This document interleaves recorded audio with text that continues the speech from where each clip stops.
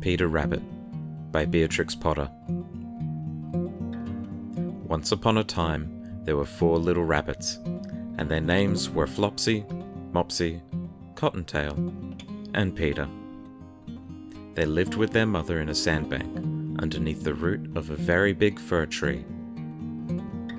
"Now, my dears," said old Mrs. Rabbit one morning, "you may go into the fields or down the lane, but don't go into Mr. McGregor's garden. Your father had an accident there. He was put into a pie by Mrs. McGregor.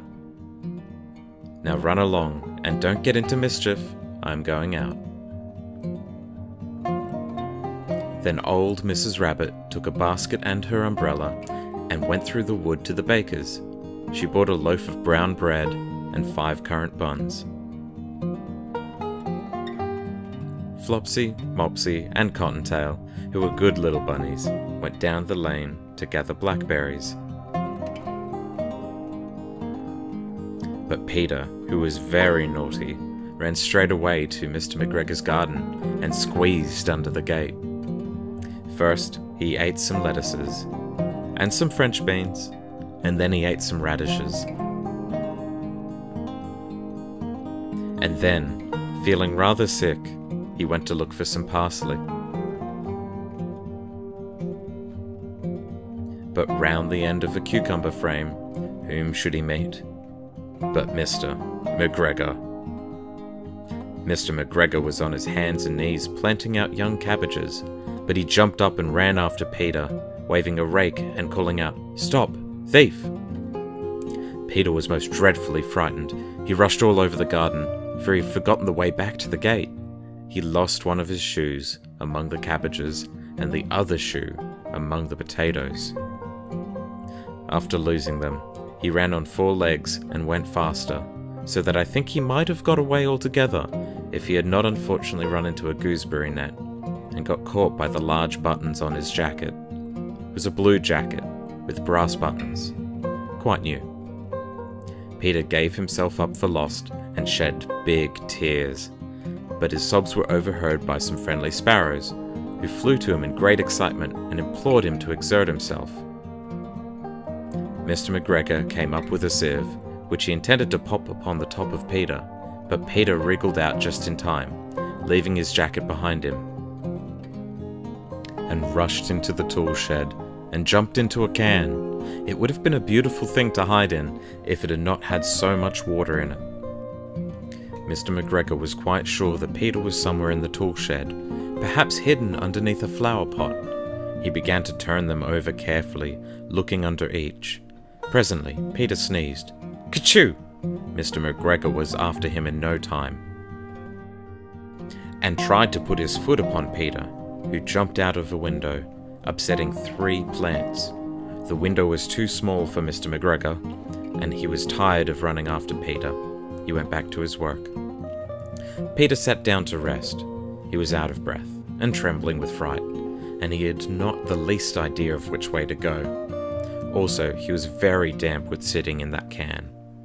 After a time, he began to wander about, going lippity-lippity, not very fast, and looking all around.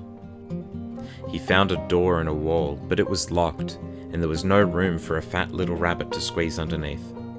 An old mouse was running in and out over the stone doorstep, carrying peas and beans to her family in the wood. Peter asked her the way to the gate, but she had such a large pea in her mouth that she could not answer. She only shook her head at him. Peter began to cry. Then he tried to find his way straight across the garden, but he became more and more puzzled. Presently he came to a pond where Mr. McGregor filled his water cans. A white cat was staring at some goldfish. She sat very, very still, but now and then the tip of her tail twitched as if it were alive. Peter thought it best to go away without speaking to her. He had heard about cats from his cousin Little Benjamin Bunny. He went back towards the tool shed, but suddenly, quite close to him, he heard the noise of a hoe. Scritch, scratch, scratch, scritch. Peter scuttered underneath the bushes, but presently, as nothing happened, he came out and climbed upon a wheelbarrow and peeped over, The first thing he saw was Mr. McGregor hoeing onions. His back was turned towards Peter, and beyond him was the gate.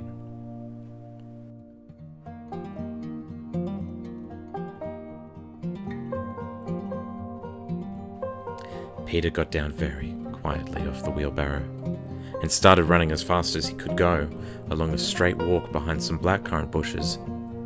Mr. McGregor caught sight of him at the corner, but Peter did not care. He slipped underneath the gate and was safe at last in the wood outside the garden. Mr. McGregor hung up the little jacket and the shoes for a scarecrow to frighten the blackbirds. Peter never stopped running or looked behind him till he got home to the big fir tree.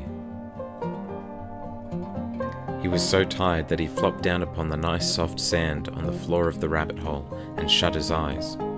His mother was busy cooking. She wondered what he had done with his clothes. It was the second little jacket and pair of shoes that Peter had lost in a fortnight. I am sorry to say that Peter was not very well during the evening. His mother put him to bed and made him some chamomile tea, and she gave a dose of it to Peter. 1 tablespoonful to be taken at bedtime. But Flopsy, Mopsy, and Cottontail had bread and milk and blackberries for supper. The end. Hi everyone, thank you for watching my video. If you liked the video, please don't forget to click that like button, and if you want to see more of this content, please help support the channel by subscribing. Of course, if you want to be notified as soon as content is available, please click the bell icon.